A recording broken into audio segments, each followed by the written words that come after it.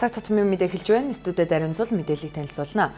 Бүгд найрамдах Солонгос улсын ерөнхий сайд Ли Нагёны Монгол улсад хийсэн албан ёсны ажил 27 өдөр амжилттай өндөрлөж, гадаад харилцааны сайд цогцоотор тэргүүтээ албаны хүмүүс Чингис хаан олон улсын нисэх онгоцны буудлаас үдэж мордууллаа. Монгол улсын 3 дахь хөрш бүгд найрамдах Солонгос улстай хөгжүүлж байгаа харилцаа хамтын ажиллагаа үргэлжлүүлэн дэж, дараагийн шатанд дэвшүүлэн гаргахад энэхүү айлчил чухал аж холбогдолтой болж байна гэж онцолж байна. Цагдаагийн алба хаагч өчигдөр шөнө 6 давхраас унсан жирэмсэн эмэгтэй амийг аварсан тухай мэдээ гарсан. За харамсалтай нь өндрөөс унсан эмэгтэй хавсарсан гэмтэлтэй байсан. За гэмтлээ даахгүй насарсан гэх мэдээллийг гэмтэл совсодлын үндэсний төвөөс өглөө. Тодорхойлбол өндрөөс сурсан 17 настай А гэх жирэмсэн эмэгтэй өчигдөр 6 давхраас унаж байсныг цагдаа аварсан мэдээлэл цацагдсан. Гэвч тэрээр өнөөгдөө 7 цагийн орчимд амьсгал хураажээ. За бүсгүй өчигдөр оройн 1 цаг 10 минутанд их хүүхдийн эрүүл мэндийн үндэсний төвөөс гэмтэл совсодлын үндэсний төвд хүргэгдэж ирсэн байна. Улмаар нарийн мэрэгжлийн тусламж үзүүлсэн боловч хавсарсан гэмтэлтэй байсан тул гэмтлээ даалгүй насварсан гэжээ.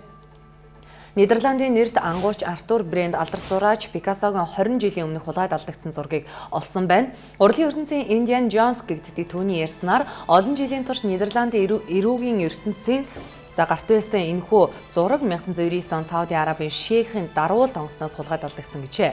Брэнд өөрийн уяагүй зүтгэлийн ачаар 2015 он нацистийн уран бүтээлч Josef Torkin The Horse of the Hitler нэртэй 2 хүрэл баримтыг олж илрүүлснээр нэр алдарт улам үссэн байна. За түүний хэлснээр Пикассогийн дээрх бүтээлийг мансууруулах бодис зэвсгийн 8-тай холбоотой гэмтгэрийн гүйлгээний барьцаа болгон ашигладаг байсан гин Брэнд тус зургийг олж авсныхаа дараа гэртээ үлгсэн бөгөөд өөрт нэхэд таалагдсан тухай ярьсан байна. Америк нэгдсэн улс Итали энэтхэгийн эрдэмтэд одон орны биологийн сэтгүүлд ангараг гариг дээрх амьдралын улам өрөө нэртэй нийтлэл хэвлүүлсэн байна.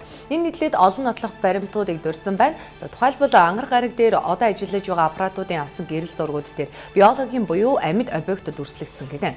Эрдэмтдийн үзнээр эдгээр зургууд дээр буусан янз бүрийн бөөрөн хийзүүлсэн мөөг бөгөөд харин ангарагийн чулуунууд дээр тогтсон хар өнгийн зүйлс нь хөгс гэсэн байна. Тэдний энэ дүгнэлтийн санал нэг байгаагаа хүндлэнгийн олон шинжиж илэрхийлсэн байгаа юм.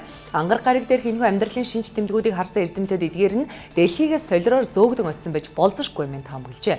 За гэхдээ мөг болон хөгс ангаргийн нөхцөл хэрхэн урган тэсжүүлсэн талаарх асуултын хариулт одоогоор тодорхойгүй байна. Цаг тутмын мэдээ танилцууллаа. Үргэлжлүүлэн цаг агараа мэдээлэл хүлээн авч үзсэн үү?